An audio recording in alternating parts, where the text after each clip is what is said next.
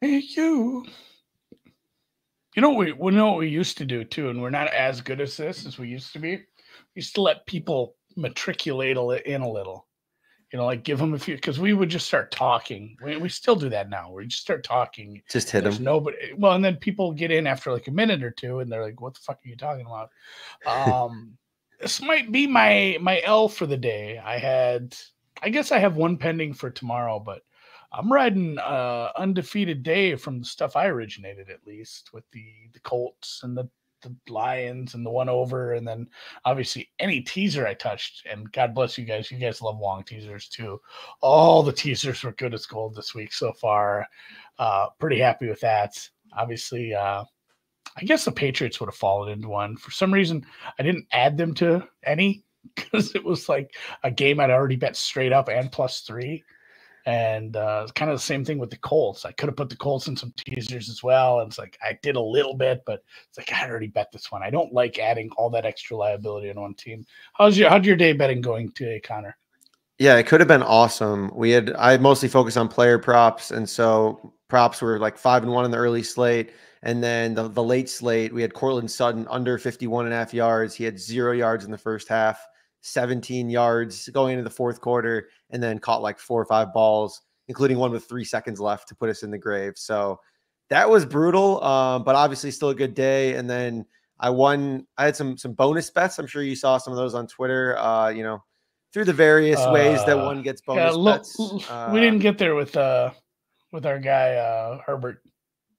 Yeah, we didn't get to 325 plus, but I did put a little bit on Bijan to lead the league in rushing this week. So that's live at 30-1. He's at 124, beat James Cook by a yard. So There we we'll go. see. Yeah. No, so yeah, Connor is filling in. Our friend at 4for4 prop drop on Fridays. You guys should check that out. If you need a link to the 4for4 channel, it's at the bottom of our YouTube channel. You can get to that. You should follow them as well. They do a couple shows every week. We can watch them if you need extra football content. Obviously, Drew will be back for the Wednesday show. It's going to be at a weird time though, because he's in the middle of Croatia, and the time changes. Obviously, like 7 hours difference from me ahead rather than behind in California. Looking at this second half line, Patriots -2.5, under 23. I kind of lean. Oof. I kind of lean under, but there's not a lot of room there. I was hoping for a 24. I hadn't been watching the live lines. I don't know. You have any thoughts on what's going on with this Patriots offense?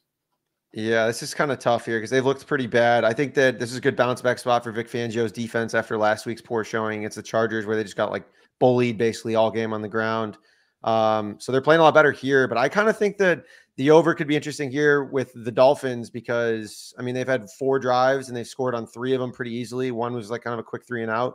So I don't know. I'm interested in them kind of keeping pace here, and I think the Patriots proved last week that they're able to kind of maintain pace, throw the ball. I mean the Dolphins are going to kind of sit back, I think, after a while and just let Mac Jones like pick them apart underneath. So whenever that comes, I think we'll see plenty of yards and points. It's just might be after Miami's up by more than 2 touchdowns. So Apparently, a Barry horse took the under, as 4 people in the chat just said. there you So, go. Then the under is probably the sharp move, huh? if anyone likes the over, there's probably going to be a little action that pushes it down. It is now, It just moved big time on DraftKings. yeah, -115 to the under 23. I don't know. Who started with the ball? This is something I've been horrible at. I need to be better at remembering. I feel like we I thought New started England with started, no? New England. So Dolphins get the ball. Like, I'm kind of tempted. 21.5 now. God, you guys, if you guys are fast on these, Animals. you could probably find some middles. New England started the ball. Miami will get the ball in the second half. So what do you do when you have a lead, Connor? What kind of plays do you call with a lead? I mean, you normally run the ball, but You I feel like the Dolphins just do whatever they want, you know? Well, even when they're running the ball, so even the announcers did a great job of this. They were explaining, they're running this 3 high safeties. They're leaving, a third safety out there. None of these guys are in the box. They're kind of just it's like the no doubles defense, taking away that deep shot, making sure Tyreek doesn't beat him over the top. They watched last week's film. They don't want that. I know Bill is a good, defensive mind, and so is, little Bill there, Steve. Not little Bill's a cartoon. Little Bill. Little Bill. But also a character in Boogie Nights. I digress. I like the halftime adjustments you usually get from this Patriots team, but at the same time, I really think McDaniel does a nice job of that as well. And if they continue to go with this, this 2-high shell, 3-high, they're just and they said like, hey, we have a 17-3 lead. We're just going to run the ball. Mostert, you saw what happens when Mostert runs the ball. They're not able to even get a body on him before he's 2-3 yards past the line of scrimmage. They're averaging, I don't know what they are per play, but I'd love to see what the running stats are. Like I'm saying, I might just bet. I'm sitting in a Polish middle here. I can get it. Well, whatever. You can't. If you're going to do a halftime show and make a halftime bet, you can't worry about the bets you made pregame. I always yell at Drew for that, but yeah, you can't do that. 4 yards per rush right now to New England's 2.3 yards per play, 7 to 3.6. And even if they get, less than aggressive, I think I'm going to just say, I'm just going to say I might take some Miami here. I'm going to split it up just because the total market got ruined by Kieran there. Yeah.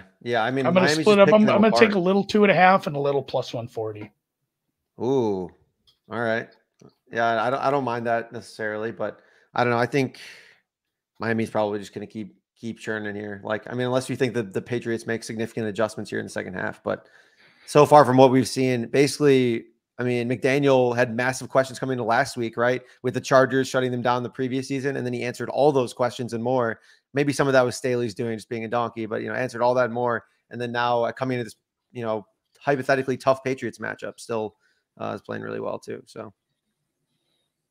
Yeah, with the secondary injuries, both Joneses hurt now. I don't know if Marcus went back in, but now he's been shaken up twice. Mm-hmm. Like, yeah, and that's the thing. I don't think Miami needs to keep their foot on the gas to win the second half. I think honestly, their game plan has been half conservative. They've been, doing the let's take what you're giving me. I'll take all this underneath stuff. Like, if you want me to turn into a West Coast offense and just nickel and dime your ass, if you're going to keep all your D-backs that deep, we can do that. We have guys, everyone here, Berrios, Waddle, Hill, they can all play that underneath slot role. Like, all their receivers can do that. And Mostert looks good when he's getting the ball as well. And even without Armstead, they're kind of looking pretty decent up front. So I don't know. We haven't seen a lot of pressure on Tua. And yeah, this is a good point from Jesus of all the guys to make a comment. The guy with all the numbers, JTG 222999. I was like saying the name, it's part of getting on screen. But he says, yeah, like it doesn't feel like we're going to see a big play. They've gone deep a couple times, but every time that happens, we have this double coverage. The ball's out of bounds anyway. This isn't a bad look either. Miami team total's only 10. Oh yeah, that's nice. I never look at those. Christ. Yeah, that's a good one. Because yeah, I think if they're going to nickel and dime them, they'll still be successful. I like that one a lot. We're looking at live props right here. 290 for 2-0. He has 188 so far. The issue is I think they'll still probably just be successful. Oh yeah, this is you guys. This is the advantage here. We have actually a guy in a legal state now. Me and Drew have been, Cali and Minnesota, no legal books. Like for the most part, the offshores don't have. Oh, really? Live player props. Like Bovada has some stuff at halftime, and it's not much. So I love these live player prop things because I was like, shit, I should have somebody go bet Mostert for me. Guy's kind of ripping it off. He has 9 for 40 and a touchdown already. Yeah, his live over under 74.5, a little bit of juice on the over here. So I guess we would need a little bit more from him in the second half here. But I mean, he probably got that. Ramondre's over unders down to 30.5, and he has 16 yards right now. I mean, are they even going to run the ball in the second half if they go down here? Because Miami gets in the second half, they score again. Like we're going to see Mac drop back like 30 more times probably in the second half. That's another reason, and it's probably another reason the under is a decent look. If they do abandon the run, Miami's been getting some good pressure. There's some banged up pieces. There's some pieces that maybe you aren't excited about having starting in the first place on this offensive line for the Patriots. And like, if they do sell out and just have to start abandoning the run altogether, like that pressure is just going to keep getting worse. So I guess have fun with that. Yeah, there's a Miami team total over 26.5 for the whole game. It's minus 145, but I mean, you're talking about 10 points, wins it, 9, you know. I mean, you're getting the hook there even. So 10 points and you win it. Would you lay the juice on that though? And I feel like that's pretty juicy, but I kind of like, I'm not opposed to it. So the only thing that's keeping me from betting very much on any of these is just, I did see a really good Patriots team in the second half against the Eagles. You know, that said, and that situation was not too dissimilar. That the only thing being was the Eagles got there by a little bit of getting lucky. You know, that 16-0 lead. So that lead was a little fugazi. Like, I mean, they haven't looked that good this year in general. Whereas, like, you know, to say like, oh, they came back against the Eagles, like it's not like they were shit versus the Eagles. The Eagles got some lucky bounces, got some lucky scores early, and then didn't really look good after that. Whereas Miami is kind of dominating this right now. They're probably doubled up on yardage. They are. It's 237 to 116. They have 15 first downs to 8. The total plays are almost equal, without having really, you know, a long. What do you think the longest play they've had was? That Waddle play, I suppose. No,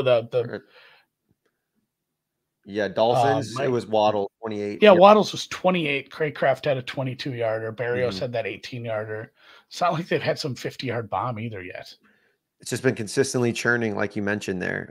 If you guys do want to get on like Patriots, kind of like catching up on here, Mac Jones 27.5 completions. He is already at 14. So yeah, like I mean, yeah, Bourne reception second half. Let's see what that's at. I mean, I feel like that could be a good look too.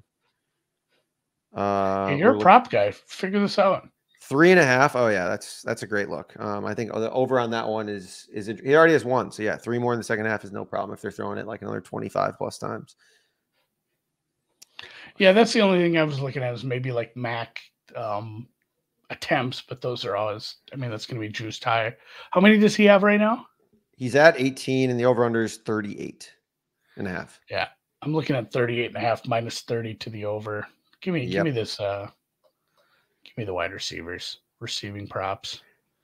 Where are you? Bourne's been really quiet though, because he had a big game last week. Ran the most routes out of the receivers, but I mean, the whole Juju thing about him not being the top 5 most talented receiver came out this week, and he's only has 2 for 6 now. Devontae Parker's leading them in catches, which is never a good sign. So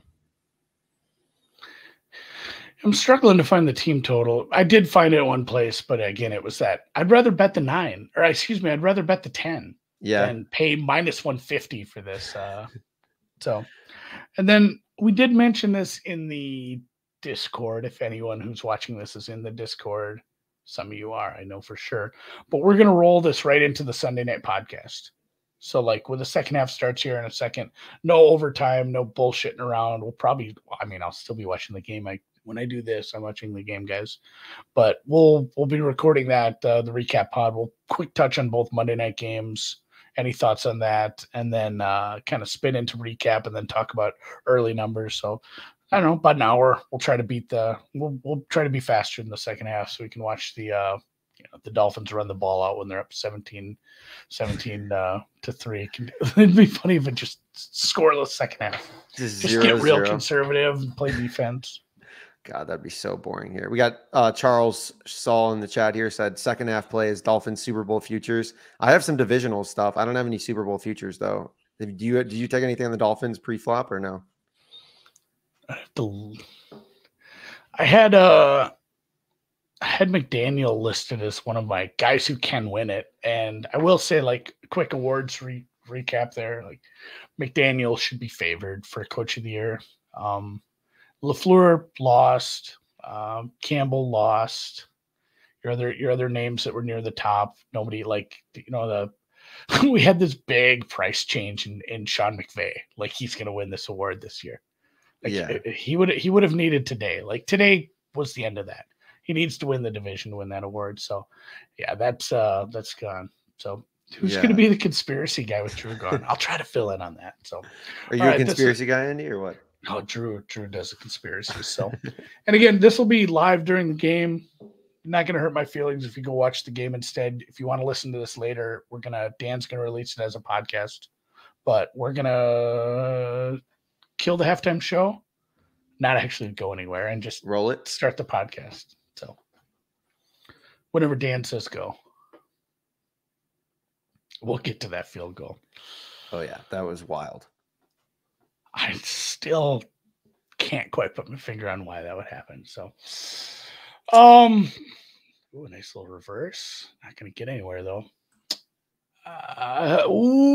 Welcome to the deep dive, because Drew is gone, and I'll do this. I never do get to do that. It's brought to you again by our friends at Ticketmaster. Hey, maybe you're like a Jets season ticket holder, and you need to sell some tickets, guys.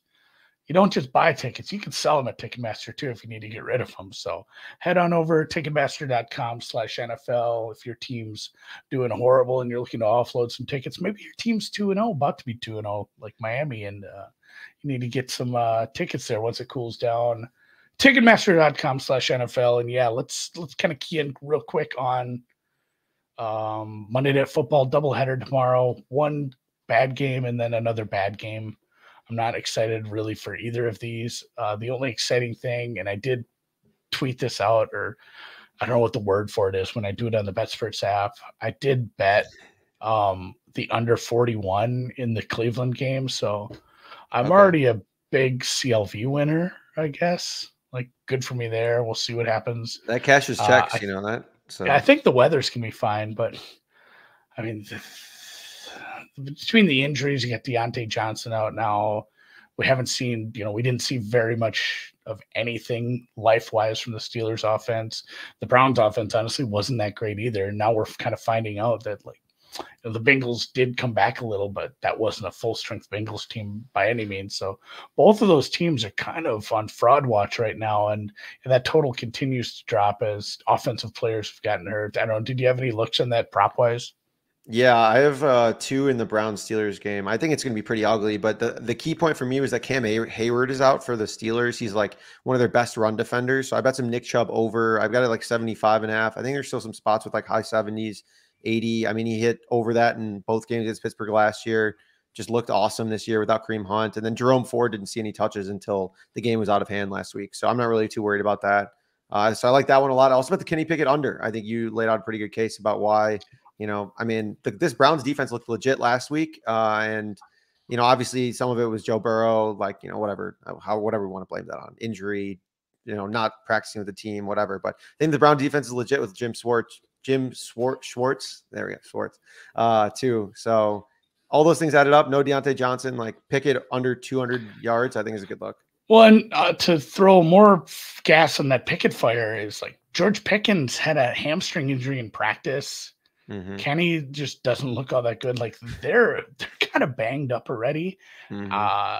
They could be in for a very long night and I wrote this in one of the newsletters, and so, I mean, it was somebody else's point, but when I went back and watched the quick 30 on the Browns Bengals game, it was like, holy shit. They're doing stuff they weren't doing in previous years even with Garrett, putting Myles Garrett inside where he really hadn't played that at all. And suddenly they're doing 4 or 5, snaps where he's an inside linebacker. And it's shit. When you come into this game as a guard or a center, it's I wasn't supposed to be going up against this guy. This isn't fun. Of course, he just gets a free run to the quarterback. So kind of expect him to have another decent day. That whole defense should probably feast. And yeah, I'm hoping for a very boring game. I don't know what the overlap looks like. One starts at 6:15, the other one starts at 7:15, so kind of a goofy double overlap. But yeah, the first one went to the second one first. Saints Panthers, that total is under 40 as well. New Orleans is a 3-point favorite. I don't have any action on that at all. I don't know if the Saints are good. I saw some nice things. I saw them, they didn't finish. It was kind of the same thing with the Titans in that game. The Titans did a little better job of finishing. Obviously got the W today. I think that offense can be better than what we saw last week. And I mean, it kind of comes down to like, is Carolina a lot better with DJ Shark on the field? Because it wasn't good last week. No, it was absolutely brutal, and their offensive line is a big question mark. We just saw the Saints just like absolutely eviscerate, the Titans' offensive line. So I think we might see more of the same here. I faded Bryce Young last week pretty hard. I didn't make any bets on this week just because it's mostly I wasn't sure whether the Titans' defense was or the Saints' defense is actually legit, but it's kind of more of a wait and see for me because I think we're probably going to see a pretty boring game, to be honest. Yeah, it was another one of those too where it's like, well, they should have been playing, at a decently high level. That's not a good offensive line. That's a secondary you should be kind of scorching. And they did. They just didn't finish in the red zone. I think they were like 1 for 4 in the red zone to go with the, the teams were like 1 for 9 combined or something. It was a really, really tough hang if you had an over in that game. So no action on that. I'm not super excited for either of these double headers. I just don't think you should overlap games on a primetime, spot like that. Is dumb. I mean, what were they doing? Why do they schedule it like this? It's just like I don't know. They're doing it next week too. It's weird. I feel like they just get, they just take as much drugs as possible before making the schedule, and then just try and put all the pieces together and hope that it looks. I have like Watson do it now. I mean, he used to be a guy with like note cards or one of those computers with punch cards. Now they can figure it all out ahead of time. Yeah, I don't love the overlap. So, all right, recap from today. I don't know. I tend to forget to go in rotation numbers, so I'm just going to start with Green Bay Atlanta, where Green Bay looked pretty good for a while and then just couldn't convert a third down for the life of them. I think that's a pretty easy math problem. Like, hey, Aaron Jones was missing and Christian Watson was missing and one of your offensive linemen was missing. I thought they did a pretty good job. Probably could have won that game, and I'm not sure they should have. Atlanta deserved a better fate on some of their own drives, and in the end, that number was probably pretty close to right. I was surprised there was that many points, truthfully. Yeah, I think it could have gone either way. I mean, Ritter was like forced to pass a little bit more, and I guess kind of looked better. I don't know, 7.4 yards per attempt, but just completed 9 of 32 passes. Like both of these quarterbacks, I guess, like finished with reasonable stat lines, but were super inconsistent. So like it was just like a big play or a throw in the dirt or just like something. It was very, very all over the place. So I don't know. I think second straight week with 3 touchdowns, no interceptions, and at the end of it, I'm like, I wasn't that impressed because of the fourth quarter where they just couldn't get a drive sustained. So I think Green Bay might be a team that continues to get better, especially you get Watson healthy, Aaron Jones comes back.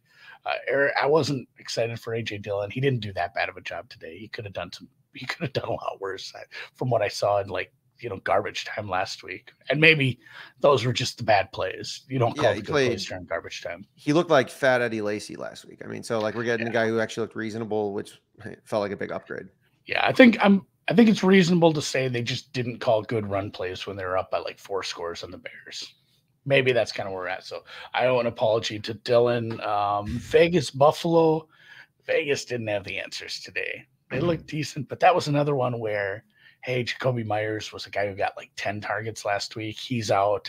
Suddenly you can kind of focus in on Devontae Adams. You can focus in on, I don't know who's left after that. And then Devontae Adams ended up with a concussion anyway during the game and a couple of turnovers. And suddenly Buffalo doesn't look, I don't know if the coaching adjustment between weeks had to be, don't throw those fucking YOLO balls, Josh. And they didn't.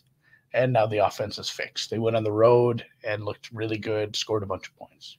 It was also just like a super obvious bounce back spot, I think, after facing the Jets, who are a really stingy secondary. And then now they've got the Raiders, who were, 2 of their corners were like bottom 10 in PFF grades or whatever, their 2 starting corners. So we knew that there was a, pretty good matchup there. Specifically, Josh Allen completed 31 of 37 passes. So, way more efficient. Like you said, they probably focused all week. They're like, hey, you had a guy 8 yards downfield. You don't need to throw to the guy in double coverage 30 yards downfield. Like, just take the easy plays and we'll come out of this alive. And, they did. So that's great. Also on the Raiders side, Josh Jacobs, 9 carries for -2 yards. That's not going to get it done, especially when the Bills, I guess, hypothetical weakness is probably their run defense if you want to push it one way or another. Yeah, that was pretty disappointing. I didn't watch a ton of that game, even though I had a couple bets on it with I had Buffalo and some teasers, had them in my main newsletter teaser that I staked my reputation to, and it was nice. But yeah, it was solid Raiders money all week. Raiders got bet down from 9.5 to like 7, like Sam's pointing out, 7 in some spots. I used them in a couple teasers, easy winner. And then, yeah, just that had to be like a very humbling film session for Josh Allen, where they just like it had to be like exactly what you just said, Connor. Hey, throw to this guy who's open, and he's probably going to get like 12 yards instead of launching it to their free safety for no reason whatsoever, playing 500 alive. So the worries, I think we can put them to rest a little bit. Buffalo's still a very good team. I do have worries for Baltimore, Cincinnati. I had a tweet halfway written in my head, never fired it off. And it was like the ultimate, I'm not betting this game tweet. And I've done well this year so far. I've knock on wood. I've had a good year betting so far, but I have been elite at like leaving a game off my card. Ooh. Like the 3 where it's like, I almost bet this, and here's 3 reasons why I just can't do it.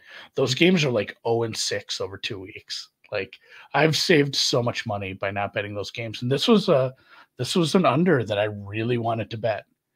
And I really was a believer in watching the stuff back, and Joe Burrow wasn't 100% right. They were just not, they were discombobulated on offense. And then all the injuries for the Ravens. I'm like, I can't pick a side here. I think the under is just the move.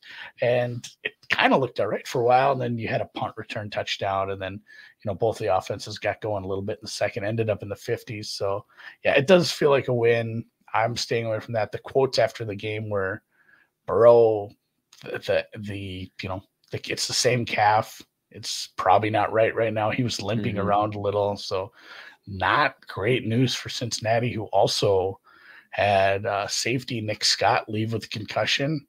If you guys remember from the previews, they lost their starting safeties to other teams. Like that was a guy they brought in, not cold, but somebody they were starting that they weren't starting last year, and now they're down another safety here. So problems. One key spot and then one spot of kind of weakness of injuries for an 0-2 Bengals team. Yeah, not a great start for them at all. I mean, to be honest, I think Burrow in the first half, I think he had like 80 passing yards again. I thought we were going to see like another just like complete shitter from him. But ended up coming out with like a decent stat line. Started to get it together, a couple throws to T. Higgins at the end, played like a little bit better, but like it wasn't enough for me to think like, okay, this team's fixed. They're fine. It was just like bad couple quarters, whatever. Like they're still very much not okay in my mind. And then the Ravens, they're just growing in this new system. And so like Lamar last week, I think looked a little bit unsettled from time to time. And then this week took another step forward, got Mark Andrews back. The offensive line is still banged up. They're missing 2 starters in the offensive line, and they still looked okay. So, I think you're adding all these things together. We're going to see some awesome performances, I think, down the stretch from the Ravens passing game. But just like, it's going to take probably a couple more weeks still to get there fully, where we see like just like an elite ceiling performance from Lamar in this passing game. Yeah, Monken said the right things between weeks, where he's like, "Hey, I saw the tape, I saw the game. Like we looked really bad executing a bunch of things. We need to do better." He's like, "We have to fix those things." He wasn't just the excuse maker. So it did look decent at times. On the road against a tough divisional foe to get a win like that was huge for Baltimore, who's in kind of a nice spot in the division at this point. Seattle, Detroit. This was one too where I feel like Seattle. Yeah, no, this opened like 6. Kind of bounced around. It got as low as 4.5 in a bunch of spots, kind of bounced back up, but a little two-way action. The Seattle steam at 6 was correct.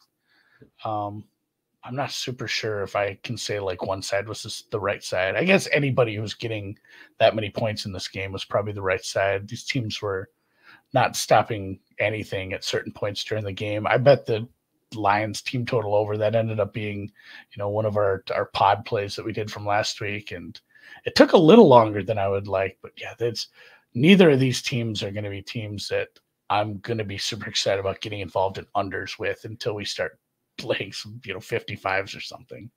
No, I mean, the Seahawks offensive line too is really banged up. And then we saw that in the second half of last week's game where they just like couldn't move the ball at all. And so they had a little bit more time to prepare this week. And so I think that helped a lot against the Detroit defense that I think we all saw in the first week, like good. they were supposed to take a step forward, but I don't know if that's really happened, you know? And like, I think that today was pretty apparent that they're still not very good.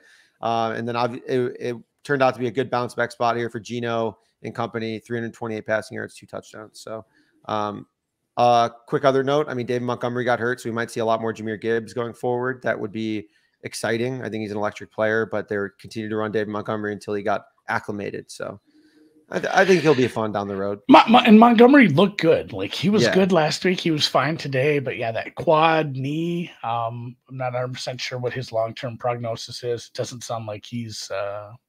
It didn't seem good. Like the implication was he was going to miss some time, which I guess silver lining on any of that, you drafted a running back high. Like you have somebody to fill in at that spot.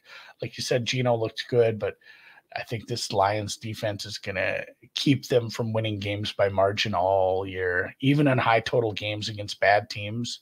I'm not going to be excited about laying big numbers with this Lions team. This defense is not sorted out whatsoever. And yes, the NFC North, I don't think won a game. Yeah, Green Bay lost.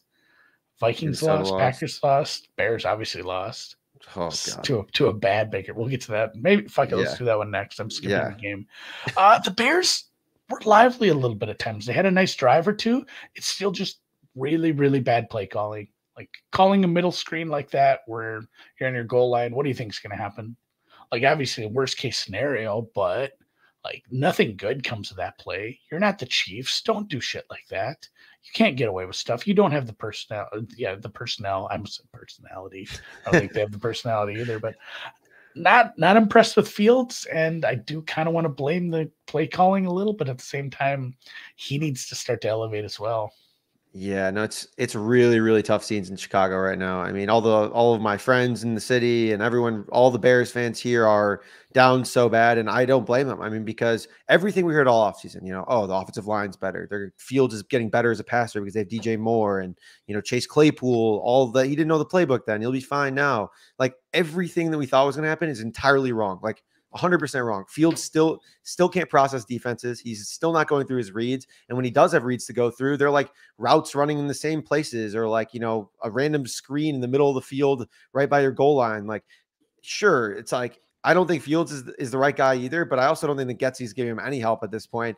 In my mind, like, I mean, there was a 6.5 win total prior to this week, and I was just hammering the under because there's some winnable games, but this team, like, it's just very clear that none of the stuff, the hype that we thought was going to happen actually happened. So I'm just like very much out on this team. Yeah, I remember if you are a Bears fan and you're listening to this, and hopefully you're not one of the turds, but like there were Courtney Cronin, who she used to cover teams up here. Now she's a Bears beat for Athletic, maybe. Like she said she didn't see the Bears winning 10 games on a show and just got savaged by like the fans. like we're rebuilding. We're going to be so good. And they owe her an apology. I just remember reading that tweet thread. People are very convinced, just like, Justin Fields. Did you not see Justin Fields down the stretch? He was like one of the most electric players. Like we led the league in offense over the last 5 weeks. And it's like, well, you went 1-4 also. Like the offense was coming in losing efforts or during garbage time. It doesn't count. It doesn't matter if you have a back-breaking interception at the end of your drive, to like lose the game, which happened in the Texans game last year and then now this game this year. So it's not happening, guys. Yeah, today was one of those winnable games. They were within a score late in the game. Baker Mayfield has not looked impressive. This Tampa defense has been good enough. Like Baker Mayfield is clearly not ever going to be like that guy again. I don't think so. To lose that game and then to throw the exclamation point of that silly pick 6 at the end on top of it, that can't feel good. And yeah, I'm going to be digging in a little on what I need to do with this Bears, this price. Eddie Jackson left the field on a cart. He was just blocked field goal there. I promised I wouldn't make commentary on this because it's bad. It's not evergreen when you listen to this podcast in the morning, but Patriots blocked a field goal. Under porn, guys. Oh, Eddie Jackson left on a cart. It was a non-contact injury, but I guess it's like his foot. So I don't know if that's like Liz Frank or ankle or something. But they lost a defensive back last week too. Darnell Mooney, knee injury, did not look too bad, and I guess they've come out and said that wasn't too serious. So one injury to an already bad Bears defense isn't great, though. The game of the week. The Chargers, Tennessee Titans, maybe not truly the game of the week, but I did have this over 45. I gave it out in the newsletter today at 45.5. I still liked it. I made this like 47. What did we end up with? 51 with overtime, but we had 48 by the time we got to overtime with the tie. Chargers chargered. Defense didn't look good. Should have probably gotten a lot more pressure. A bad offensive line probably should have been able to get a lot more, down the field against a beat up secondary that wasn't good to begin with. So I don't know. What are you doing? What are you doing this Chargers team? They go play another bad defense next week in Minnesota. Yeah, like hypothetically on paper, like it's another awesome matchup for them. But this was also a great matchup. And I mean, the final stats look good, but it just wasn't consistent at all. Like they were still running the ball in situations that didn't make sense. They would have like 3 or 4 straight passes in a row that would, be successful. And then they'd run the ball twice, get stuck in like a 3rd and long. And then the Titans would get pressure and, kind of work their way out of it. So I think the Chargers should have won this game pretty easily and scored significantly more than 24 points if they had passed the ball basically all game like they did in the end of the second half there. But, I don't know. I go back and forth on this team. I go back and forth on Kellen Moore. Like I was really excited about them in the beginning of this year. On paper, I think they looked awesome, but I'm not sure I'm there yet with them. I mean, they should have easily beaten this Titans team. The Chargers are like that 60-foot putt you make to like shoot, 123 instead of 124. At a bad, it's like that shot that keeps it. Yeah, that one shot, like, but you remember that one really good chip I had when I go shoot 140 at the local muni? Because they do have a couple, like you said, at the end of the first half, they have these drives where it's like, this is what this offense can be. Yep. This is what we could get from this team. And then they refuse to do, those things further on in the game against a team they should be doing it. So, like you said, should be a plus matchup against Minnesota, but I don't know. Maybe I'll get stuck with another fucking over in that one. Good luck to Andy. I wouldn't mind it either. Also, Tannehill took 5 sacks in this game. Offensive line still didn't look really all that great. No. But Derrick Henry didn't get going, 3.2 yards per carry. So I don't know how they scored 27 points and then ended up winning this game is wild to me. Yeah, that was I don't see a ton for. I didn't have a ton of injury notes on that one, but yeah, Derrick Henry wasn't great. Kansas City, Jacksonville. I watched some of this game. This game kind of sucked. Totally sucked. Lawrence just wasn't right, and obviously the Chiefs weren't getting anything going. They did win the game, and they were leading and kind of in control for the second half. I don't have a ton of thoughts on this. There weren't a lot of takeaways other than it's like the teams just didn't look crisp on offense for either side. Yeah, I mean, Calvin really had a quiet week, just 2 for 32 after his massive week 1 against the Colts secondary, which I think we know at this point after CJ Stroud shredded him is terrible. And then Christian Kirk, massive bounce back week, had like 11 catches. But I mean, that was my only notes is literally like they just did not look right. And that the 2 usage notes, I had nothing more, honestly. Yeah, that's one I might, because I was kind of flipping around on the big TV and I didn't have a ton of notes on that one because I didn't watch it, but like the Kansas City defense with Chris Jones back obviously was going to be better. I just want to figure out, were they that good or was it an issue? 0-3 in the red zone. Sometimes that happens, I guess. Yeah, I don't have a ton on this. It was just like an ugly bad game kind of. Yeah, there'll be better games in the future. Well, good. We'll get back to that one. Indy, Houston, that was like I couldn't believe that Indy would refuse to take money all week. It did eventually, and then it came right back. Houston money came right back. We flipped favorite. We were at Indy -1.5, pushed to 2, and then Houston money came back. They closed the dog again. I bet Indy straight up. Favorite bet of the week. They were up by a shitload. They did it with Minshew. And, what we get to take from this game is like Stroud is great in garbage time against like you said, the Colts secondary is not good. No, Like, it can be beat. The coverage unit in general has very beatable elements, and especially when you're up by 3 scores. Like, Stroud is fully capable of putting 350 up in garbage time. So Houston, it's going to take some time, but they have some young weapons that might turn into something. Obviously, the big injury was Richardson going out with concussion. That sucked. Like, we crowned him rookie of the year at one point, and then I think he got hurt a little later. His center, Ryan Kelly, exited with a concussion. So those are going to be problematic if you were. Because another thing I was saying too is like, oh shit, is this team live to give the Jaguars problems? I kind of, for the division. Yeah, like, I mean, Richardson looked really good, at least in my opinion, so far.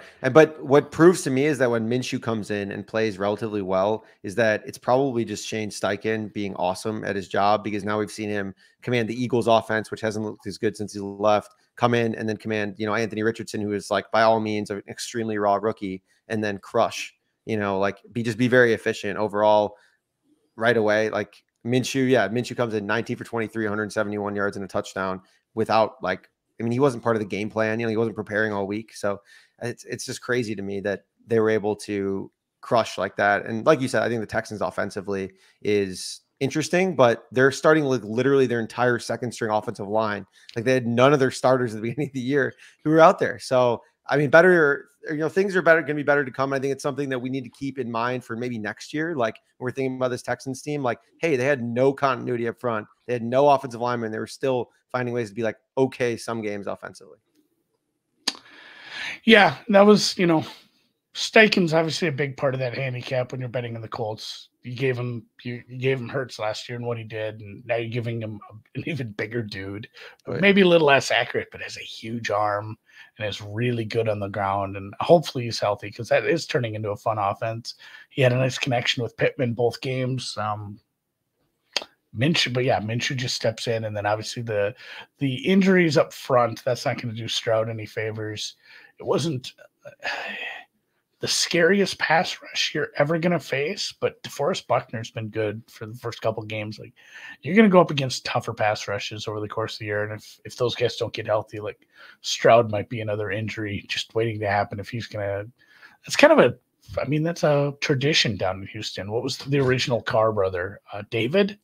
Remember David Carr? Yeah, David Carr? Carr. That guy got sacked like 150 times his first 2 years or something. And yep. I think he still holds the most sacked, or like most record for most sacked in the season. I was looking. It's just it's a rite of passage down there. But good for me. Pat on the back. Indianapolis won. Nice job. Love it. San Francisco Rams. I had the 49ers in a teaser from last week, just because I didn't have a bet on the Jets game Monday. Okay. And I felt like I need something for the newsletter. I'm like, I'll tease them. And I looked, and I basically said, well, I like Buffalo. I like Dallas. I like some of these favorites. I like some of these dogs. And I just ended up going with the Niners for the second half of that teaser.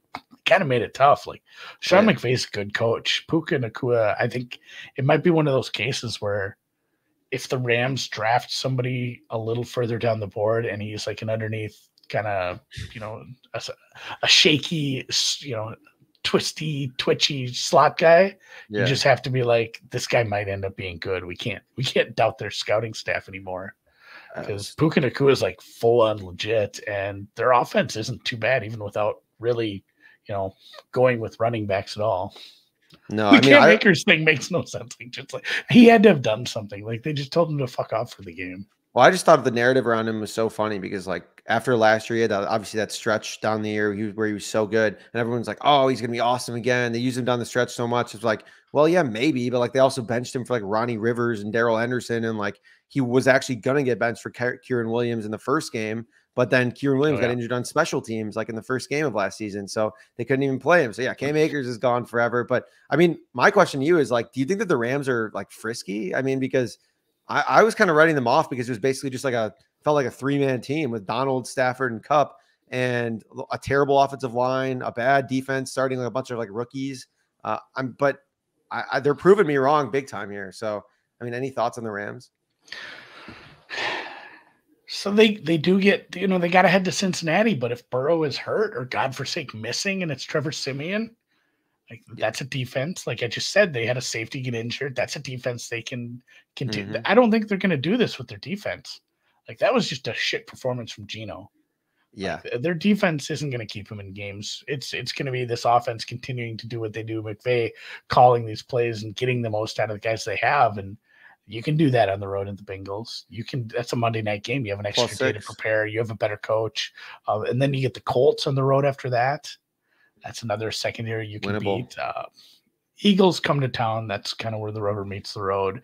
If they're lively in that game, they could be 3-1. And it'd be like, well, it's the Colts. Maybe it's Minshew starting. Who knows where we're at with the concussion? Maybe they just beat Trevor Siemian and Gardner Minshew, and they're 3-1, and we're not taking it seriously. Like the Eagles Rams game on October 8th will be a real good bellwether, I guess. But I don't know. If you guys got the 7.5, God bless you. I still don't understand why you would ever kick that field goal. That was crazy. I mean, what were they doing? Like how much did he have on the spread? I don't know. Like even if you took 7 and you got a good number on the Niners, like I'd have been pissed about that push. That was something. It was unique. Purdy looked a little shook at times, but he still pulled it together when he needed to. He has so many weapons. I mean, CMC had like 80 rushing yards in the first quarter, and they just kind of pick which tank we want to go out and roll with it at any given point. And Debo had that touchdown. Ayuk is good. Ayuk was shook up, but I think the update was that one wasn't too serious. It was a shoulder injury that limited some. Shanny after the game said he didn't think it was too serious. He's a big part of that offense, so if he's out, that actually might hurt him, despite having all those other guys. Giants, Arizona. I don't know what the fuck to say about that game. Dude, I was worried about Giants fans. Like, people weren't going to show up to work tomorrow, man. Like, that's because there's some people, like, their whole personality is, like, being a fan of a football team. Mm-hmm. And, like, the people who are fans of the Giants, they were in a dark place at halftime, man. It was 60-0 at that point.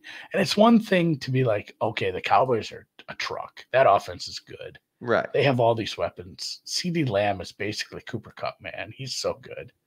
And, I mean, they have all these weapons. They wrecked us. But to go get that done to you by Josh Dobbs was like the third-string quarterback in Cleveland 6 weeks ago. Like, what is going on? What it is. And, that defense played hard last week again for Arizona, but that offense shouldn't be doing that to you. So I guess good for them to come back, but still a lot of problems.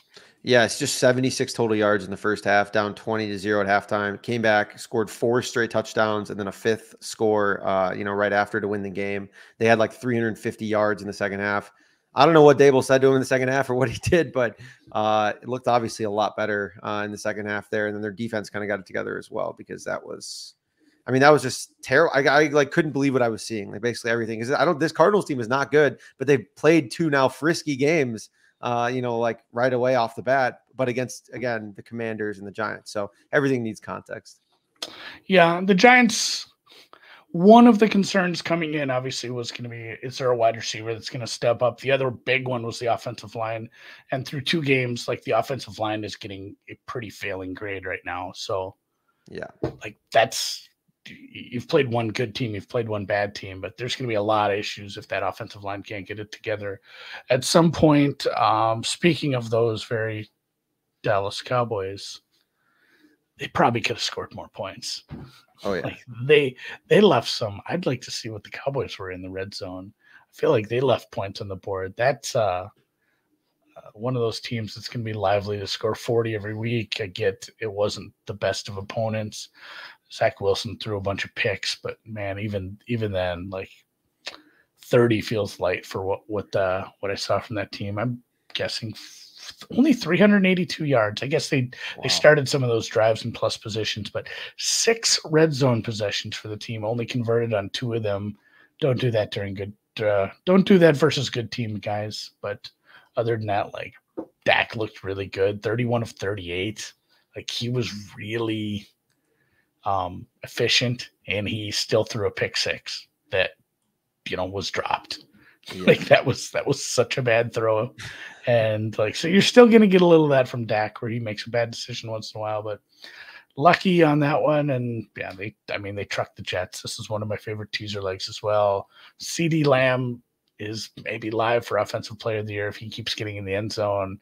If he can, just continue to have these games where, I mean, how many targets do you think he has? I didn't check this.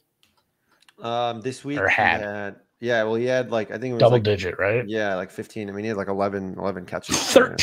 11 catches and 13 targets, no Yeah. scores, but 143 yards. 143 yards usually has a guy with like a 70-yard touchdown. His long was 31. Like he does it by volume, guys, and he's so good. I guess it makes sense though, because the Jets are like a team that you can beat a little bit more from the slot than the outside, because the outside you'll get, one of their good outside corners there. So I guess that kind of makes a little bit of sense if he was rotating in the slot, but it just seemed like they were just absolutely clicking offensively. Zach Wilson, a lot of his stuff, like you said, a lot of his stuff was underneath or or across the middle, but he did have a few, boundary catches. They weren't deep, but he had a couple that were, like that first down catch that was like, 3rd and 17. He's standing there 18 yards down the field on like some stick route that he just stops and he's wide open. So very, very good. CeeDee Lamb, good. Zach Wilson, bad. I'm sure sports radio in New York won't overreact to not signing a guy this week. They should definitely maybe consider getting someone. Like who, who would they sign? I'm still on the bandwagon of like, you're not going to sign anyone that's going to make you a Super Bowl team, even with this defense, even with these players. Like, wait for Rodgers to come back next year, run it back. Don't waste your draft pick. Draft somebody to help fill in a spot. Get Rodgers back next year. Win your Super Bowl next year, because you aren't fixing it like now. So yeah, I mean, like, what do you do? Like Wentz, Matt Ryan? I mean, well, that's what I'm saying. There's nobody out there that's like going to take you. You would have to acquire one of these dream scenarios where like somebody trades you Cousins, or I don't know. Is Kyler Murray expendable now that we have Josh Dobbs? I like Josh Dobbs. He gives you more than you think you're going to get. I liked him in preseason. I just didn't think he was going to be starting games this soon. No, me neither. It's here he is. I mean, he's played all right. He's been fine. Last one, Washington, Denver. Didn't watch a lot of that, but I was scoreboard watching. And what the fuck happened there? Did you watch any of that game? Yeah, I watched. So the first half was a little bit boring. The Broncos took a little bit of a lead, and then the Commanders kind of came back and then took like just had an insane scoring run. We're up like 2 scores there. And then Russell Wilson, started throwing his moon balls over to Marvin Mims a couple of times. So we hit him like a couple of times there, which is good to see.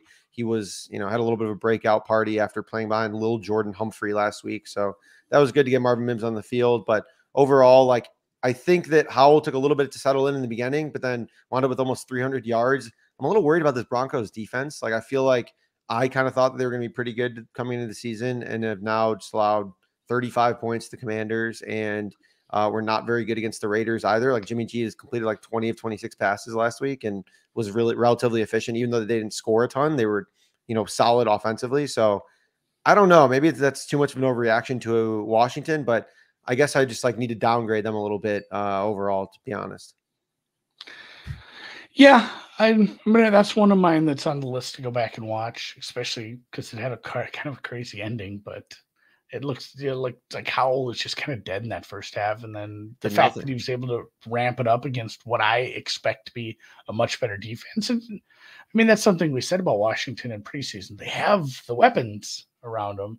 Like, if Howell plays good, it can be a good team. So maybe that's what we're going to get. It was nice to see Russell Wilson play decent. Like, as cringy and as much of a doofus as he is, like, I hate to see a great player like that just fall off a cliff, because it was bad at times last year. So we just need more. We need more like good and like quarterback play in the NFL. Like, at this point, we're just getting so many shitters out there. Like, people were just like, they just have no chance. Like, they just can't execute what needs to be done. Yeah, no, and that's the thing too. Like, good quarterbacks make good football. And I don't like watching shitty football. Yeah. So like watch it like the Bears Tampa Bay game. I want less of that. I want more of, it's funny that we had a 17-9 game in Mahomes and Right. Lawrence too. Sometimes these things happen, but I want good quarterbacks. I'll go back and take a look at that. And then, I do need to remind you guys before we get into next week's lines, we'll take a look at those real quick. The ones that are currently up. That, you know what? More memories are made when you're there for live NFL action. And when you need tickets, I'm waiting to see if we get this first down. Oh, we got a flag on the play. Ticketmaster's got you covered as the official marketplace of the NFL. Kind of put a little commercial inside the commercial. Ticketmaster gives you more ways to find that perfect seat with their interactive seat map and the 360-degree previews of your section. Make sure you get the best view of all them pivotal plays. And if your plans change, like you should have last week for the Giants game because it was raining, Ticketmaster gives you more flexibility to sell, transfer your tickets, plus the mobile tickets make getting in on game day a breeze. Find your tickets today at Ticketmaster.com/NFL. Look at headlines. The New York Giants are 10-point dogs to the Niners. You know what? This is a good chance for me to pull up my lines. I have not made, so these are going to be raw numbers. All right. From last week. I'm going to be using my week 2 numbers with no adjustments into week 3. I make it 11.8. I don't know if I'm going to possibly give the Giants a slight upgrade for playing halfway decent, and the Niners maybe a downgrade for the defense actually looking a little beatable, but I'm probably pretty much on market. That total right now is 45 clues. If you want to bet into that total market, have at it. I'm not all about it. No, that's I think it seems about right, honestly. I wouldn't have guessed anything different here. The total specifically, I would probably lean over, honestly, just because I think that the Niners can probably put up some serious damage on the Giants themselves. But that would be about it. Oh, Patriots got a touchdown. Bullshit penalty. Oh, we're going for 2, he says. All right, at this point, I might be fading my halftime plays and hoping that the Patriots can get back within 3. We need them to just win the game now. All right, real quick. Tennessee is a 4-point dog to Cleveland on the road. 41.5. I don't think those numbers are actually up. I'm just looking at the screen right now. That might be one that's not up because Cleveland has not played yet. Although it's up at some places. 41.5 -4. I'm not super sure. I'm seeing 4.5 at circa potentially if that's live. I don't know. Unabated show Yeah, live. I'm at a book right now that has it up. So -4, 41.5. I think that might be a little too much to be laying if you're Cleveland. 3.5 sounds about right, depending on how tomorrow goes. Pretty much on market with that. That total being 41.5 kind of checks out with the defense playing well and Cleveland's offense not being good. But maybe kind of watch that total after we see what we get Monday night. Detroit, Atlanta total is only 47 for a bad Detroit defense. I'd wonder if that's seen some action on the way up. Detroit is favored by 4.5 after falling today.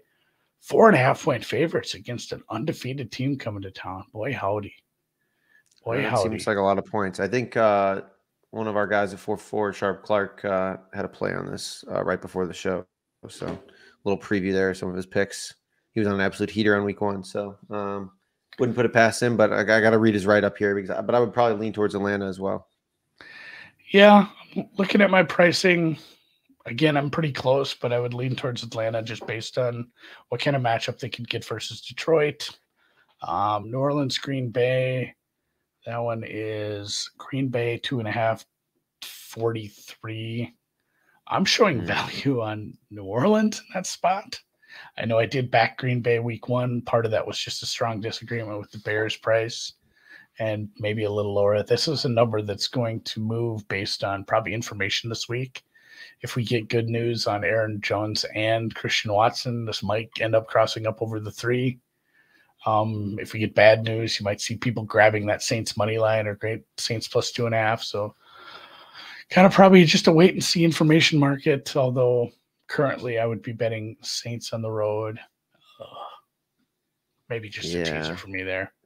Probably. That's probably a better look. I mean, I don't know. I feel like we're learning about this Packers team that they're probably against most teams. They're probably not going to put it like a ton of teams away. Like, you know what I mean? Outside of like maybe the Bears, but I don't know. They don't strike me as a team that's going to like put up crazy numbers offensively. I mean, it was at Soldier Field, but you beat a pretty bad team, and that score wasn't super indicative of actually what happened.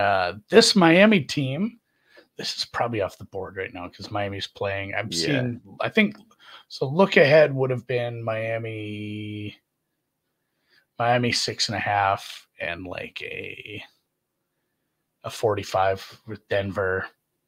Denver's defense is kind of disappointed. Miami might be able to score. That's a home game. Denver has to go down to Miami. That one might see some action to the. I like Miami at 6 there. That was one of my notes. That one might see some action to the hosts. Miami might, if that opens, Miami might 6. We'll have to see what that opens after we get through with this game. Chargers Vikings. Like we said, the Chargers have a good matchup, I suppose. That totals up to 52. There's places that opened that on the look ahead last week under 50, I believe. I know some people in the Discord hit that. 52 maybe might even still be a little low. You might see some more action to that over. It's a Minnesota defense that really stinks out loud. And if the Chargers want to get the plays right, like they can absolutely take advantage of that secondary. You get a very aggressive Flores defense like that. If you can finally try to hit something deep, I think you could score a lot of points in Minnesota. So wouldn't be surprised to see that titch up towards 53, I guess. Yeah, I lean that over as well. Also, we've seen basically the Vikings just like give up on the running game essentially, or just like know that they're only going to use it whenever they need like 3 yards and nothing else. So it's just basically that, and then just pass the ball every single play, which is not a bad option, honestly, considering you have Jordan Addison, Justin Jefferson, TJ Hawkinson, and Kirk Cousins is, mostly competent, I would say, for the most part. So the guy had 4,500 yards last year. It's like, like we want to shit on this guy, but he was very much above average. So it'll be, and that is Donaldson beat me to the point. That is the most interesting thing is if the Vikings start 0-3 after a 13-win season, where I know this defense isn't very good, but this offense has some weapons. If they start 0-3, I wonder what happens there. You can't fire your DC. Like you just brought him in. That's a long-term, like, hey, we need Flores to fix this over the next couple of years. And you don't really have an offensive coordinator that you can fire because O'Connell calls the plays. So I don't know like who the scapegoat is if they start 0-3. It also doesn't really get that much better. So you have them at the Chargers. It's not a great schedule. No, it's like the Panthers, obviously, I think is a very winnable game, but it's on the road. Then they host the Chiefs. Then they get the Bears on the road. Okay. And then they have to face the Niners.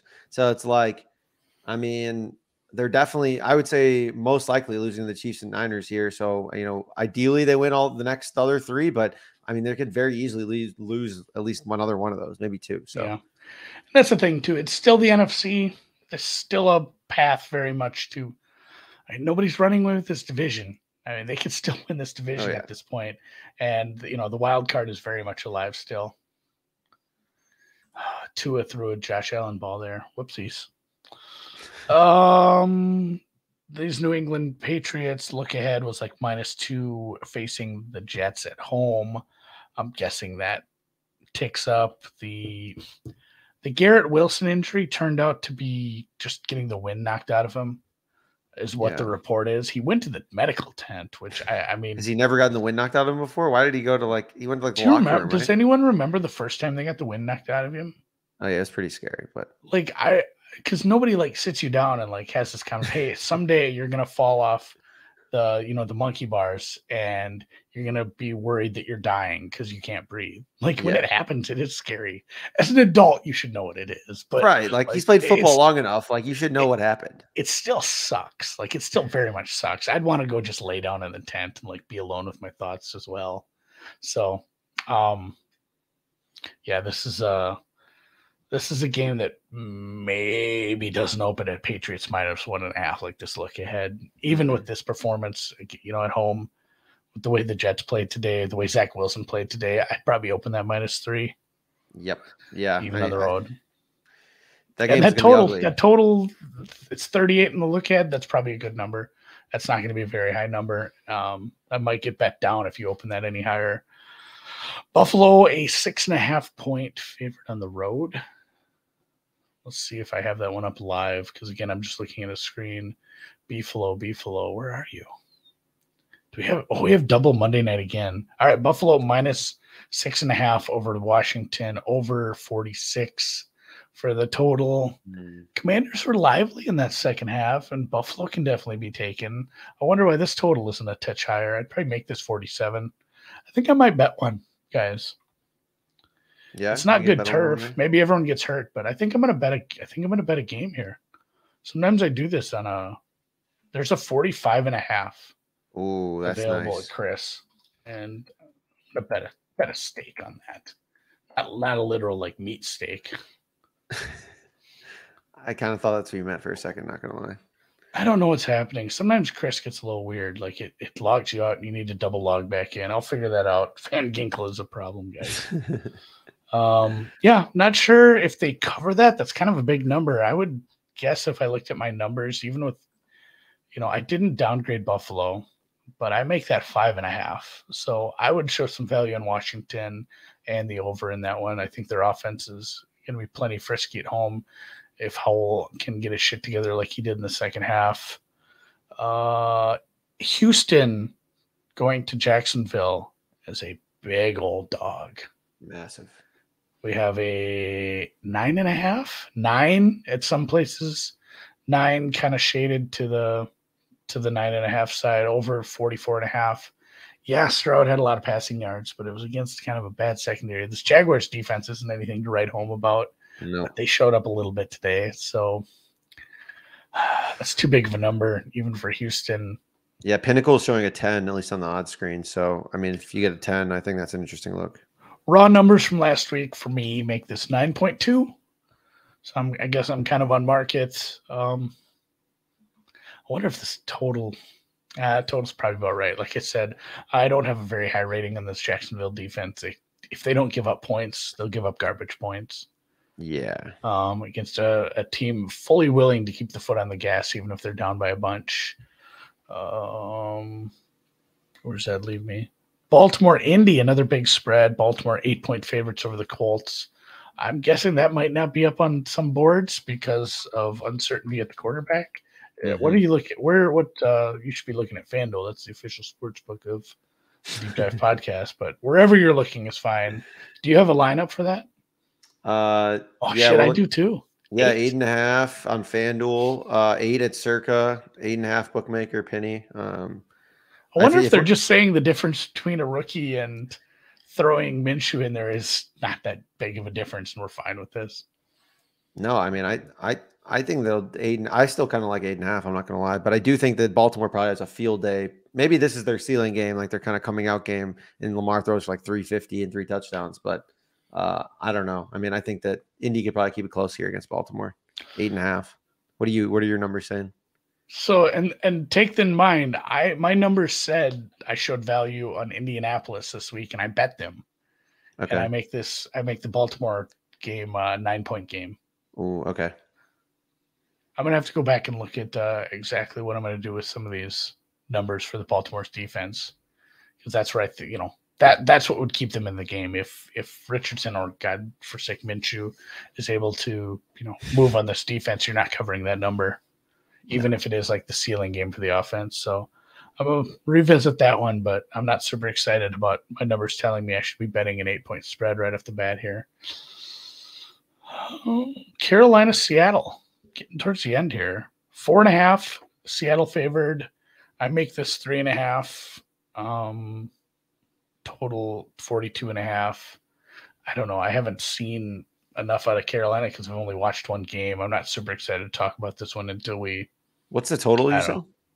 Yeah. Total 42.5. I think that Carolina's front might give Seattle a little bit of problems here, but their secondary might not, considering they're already beat up. So it's a tough game to handicap, honestly.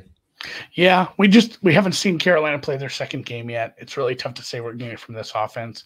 If that offense shows up on Monday, I guess I'd expect this total to take a little bit of action to the over because they scored 10 points in their first game. That offense was really rough looking. Oh yeah. And I know Atlanta made some nice additions, in the secondary and up front, but that Atlanta defense is not elite by any means. So to go and only put up 10 points like that isn't going to get you the stamp of approval from the betting market with your offense. If it showed some sign to life, maybe we see that 42.5 get hit a little bit. Dallas, Arizona. Dallas is a massive 12.5 point road favorite. They said we don't give a shit if you scored 28 on the Giants. The Dallas Cowboys are still that much better. I make this 12.3. Ooh, look at me. I'm pretty much on market, I guess. Right. Yeah. Oh no, that's Kansas City, Chicago. I just looked for a big number. I make it 11. Excuse me. Okay. So I'm a little bullish on Arizona, and truth be told, if you made me bet that one,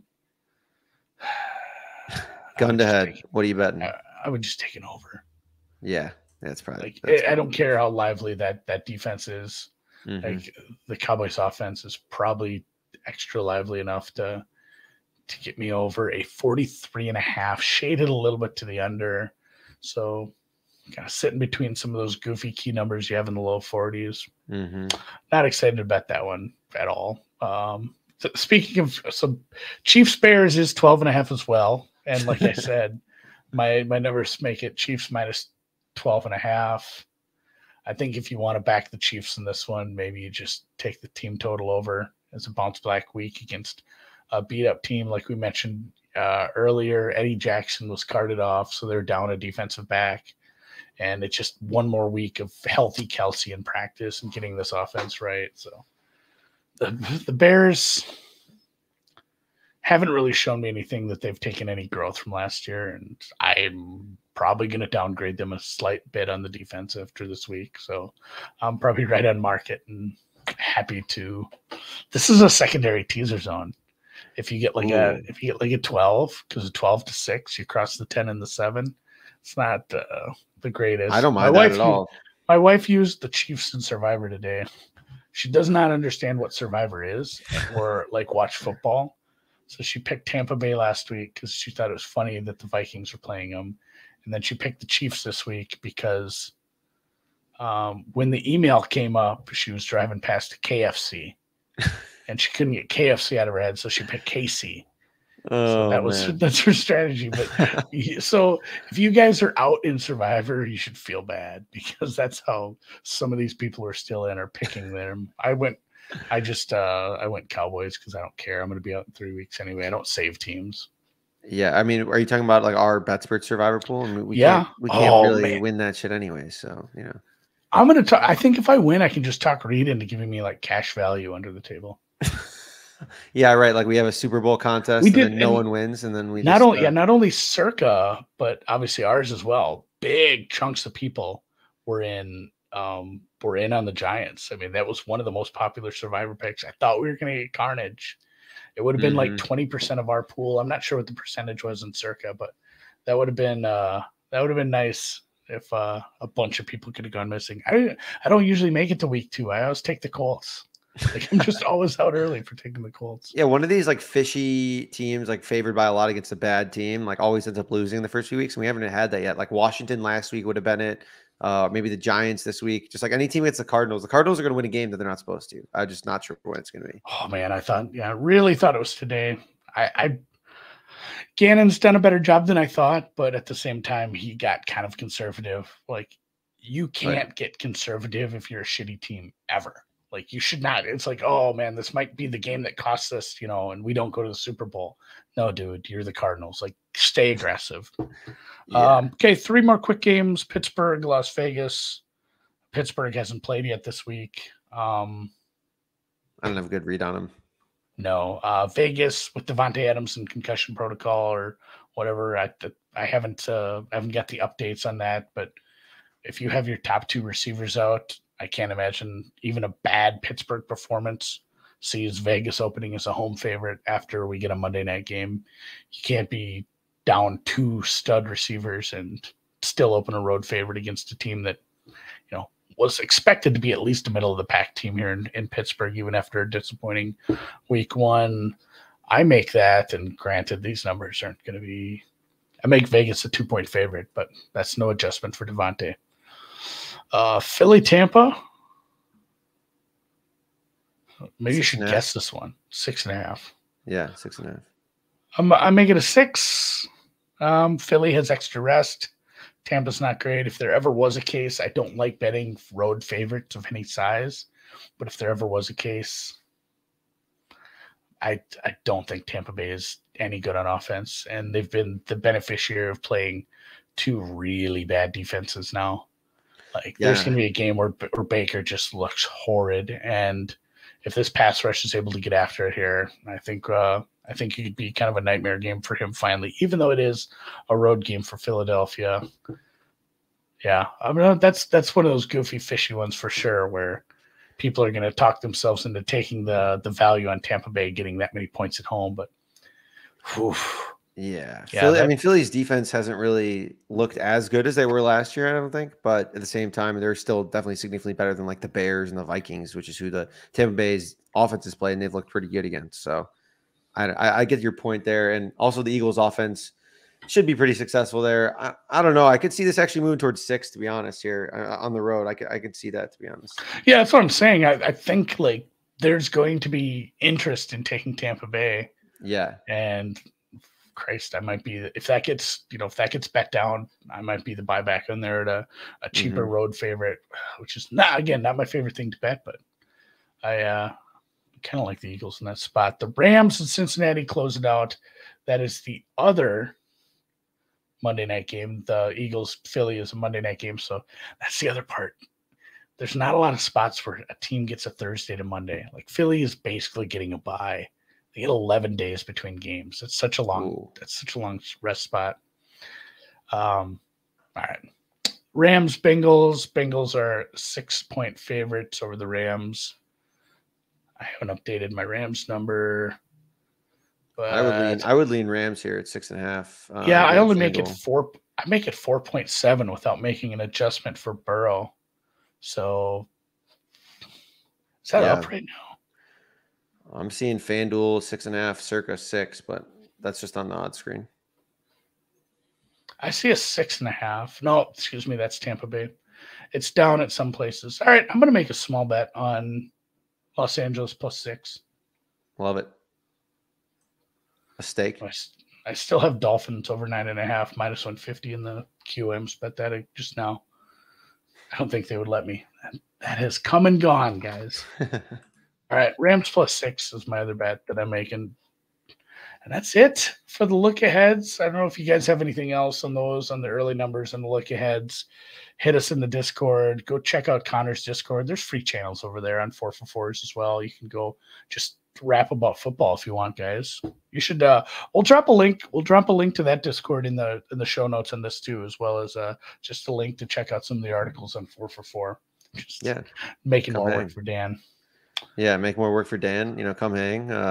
Got some prize picks channels that are free too. We've just been raking on those, kind of random websites here and there, but it's been a good time. There's money to be made on like prize picks and shit, guys. Like, don't just degen those every Thursday, Monday, Sunday. Yeah. But sometimes there's some bad lines on those, so take advantage. So appreciate Connor for popping in, taking time out of his Sunday here. If you're listening to this on Monday morning, please leave a review and tell Connor what a good job he did on the YouTube or the Spotify or the Stitcher or whatever the hell you're listening to on your podcast. A Podbean. Remember that? That was a thing. Is that a thing? If you're in the YouTube, there's still pretty near 100 of you. Please hit the thumbs up on the way out. Have a good night. Enjoy your evening, and good luck this week.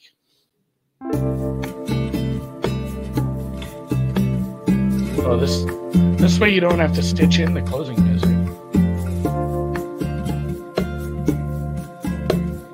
All right, let me know later.